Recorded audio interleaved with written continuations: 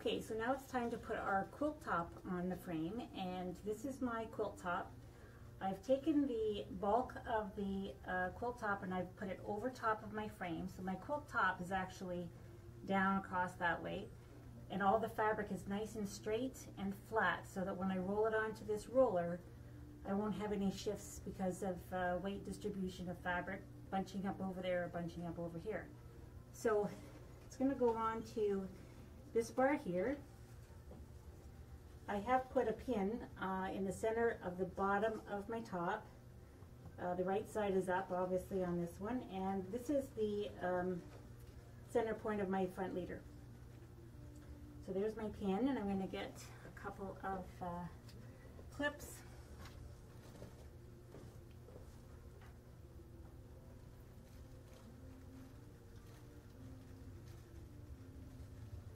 Put that one there. And just like the backing fabric, I'm just going to go across and make sure everything is loading nice and straight. Another thing that I do when I have a quilt like this that has sashing, I'm also watching just the lines, any kind of lines that are going across, just to see that they're all, you know, maybe the border was a little bit wonky, but if I have a sashing coming across this way, you just have to make judgment calls as to which is the best way to load it. So this quilt was quilted really well, so it's all going on really, really nice. I don't see any issues at all.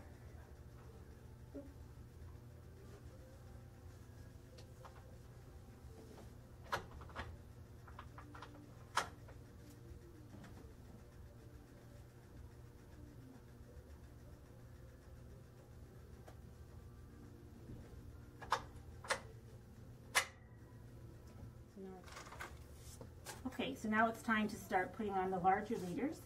So I'm going to start right about here, so I cover the end of the fabric. It's well covered.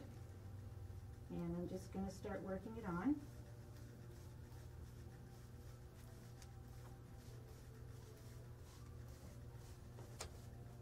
Take off my mini clip.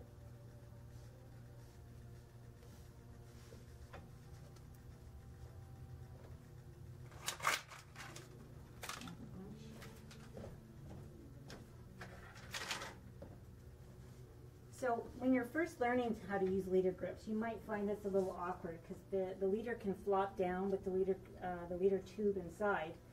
So you can help with that just by clamping your clamps, your quilt clamps, just to the end, just to keep that in place. But it doesn't really bother me, so I got used to it, so I just work with it.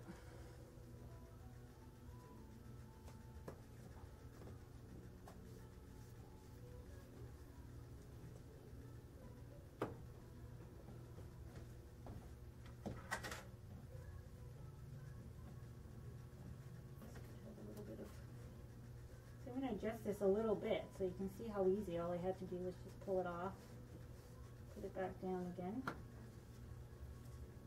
And the next one.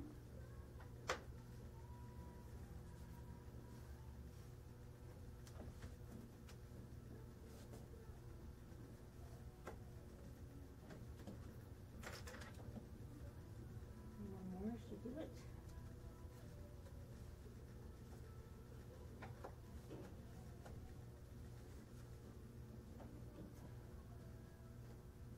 Okay, so now I'm going to roll my top onto this bar here, and again I'm going to watch.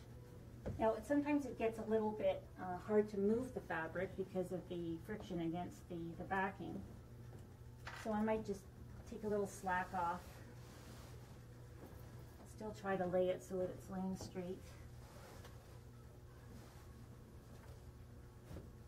You never stop watching how it's loading. You're always wanting everything to be straight of grain, everything looking like it's laying the way it should.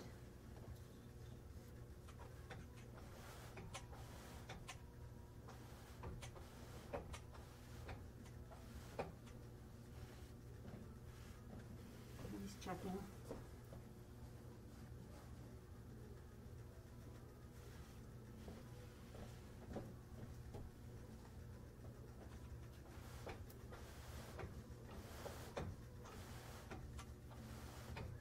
going on really good.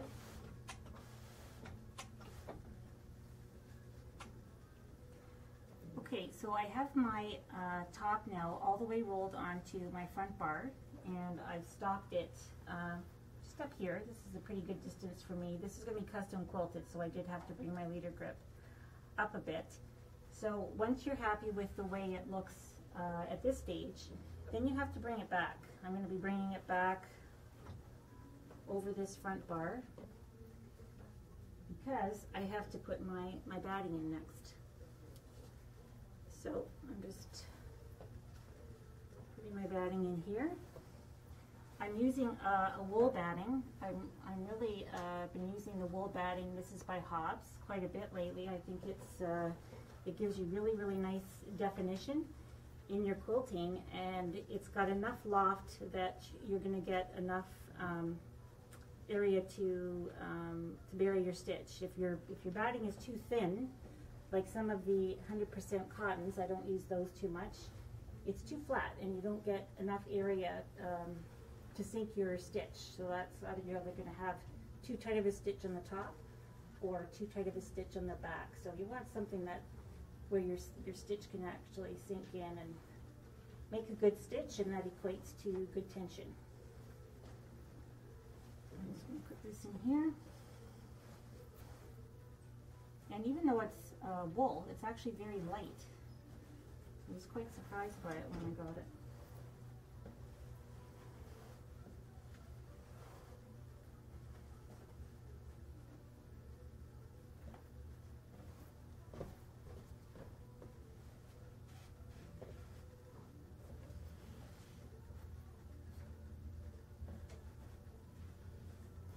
So just like fabric, you're just flattening it out, making sure there's no wrinkles.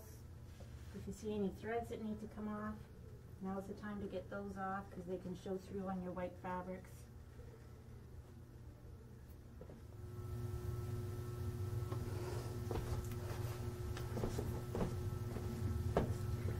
Okay, so we're almost done. I've got my quilt top nice and flat, and I'm really liking the way everything is laying against the batting. I don't have any issues with ripples or too much fabric anywhere. So this has gone on really good.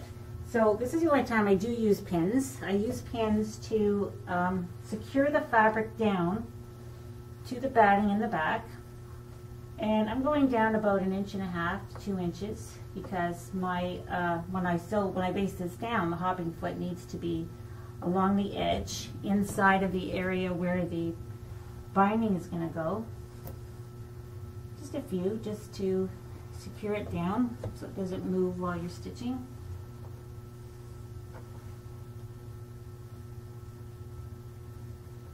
That's pretty good.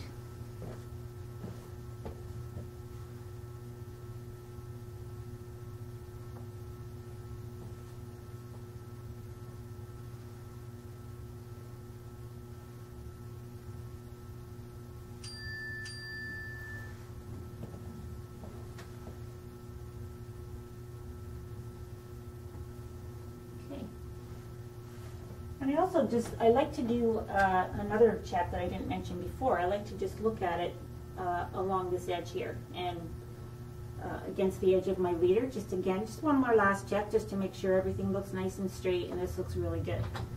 So all I have left to do is base down the top.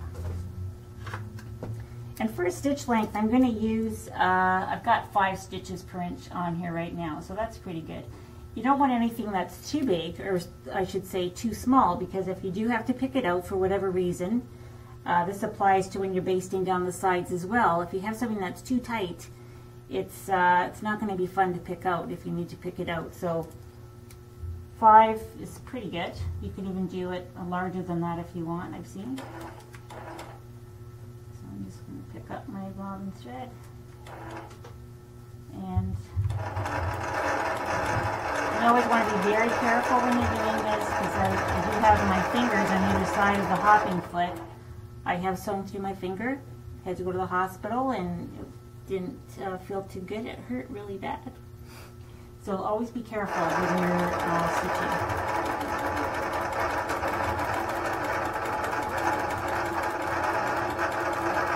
only happened to me once, and I hope that's it.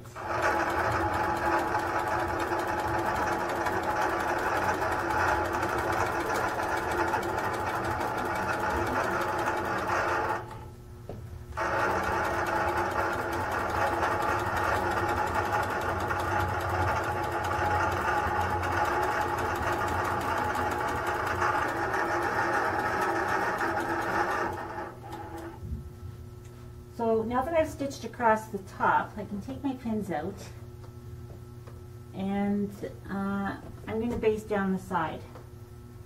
Some people don't baste down the side. I've heard of people that only pin, because as you're quilting, a couple of things can happen. If you do a lot of quilting, you can either push fabric out, and then you end up with like a little bubble. Or what happens with me is that as you're quilting, the quilt top actually contracts, so it can pull away. So I like to do stitching, because if I just have pins, the fabric can actually move back along the pin, and I don't want that. I want it to be stable right along this edge. So I do baste down, but again, I'm using a really large stitch, so it's very easy to pick out if I need to. So I won't end my thread here, I'll just continue down. If you feel comfortable putting pins in here, no problem, that's a great idea. But this is staying in place really good.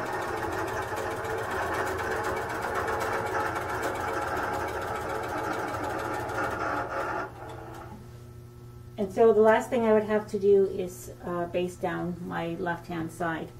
So I hope this video has been worthwhile, you enduring how long it took me to put together. It can be a little tedious if you know about this kind of thing, but if you're learning, I remember it well that I was looking at any kind of video I could online, and I just thought this was an important thing to do, especially for my Innova customers. So again, I hope you enjoyed it, and I hope you got something out of it.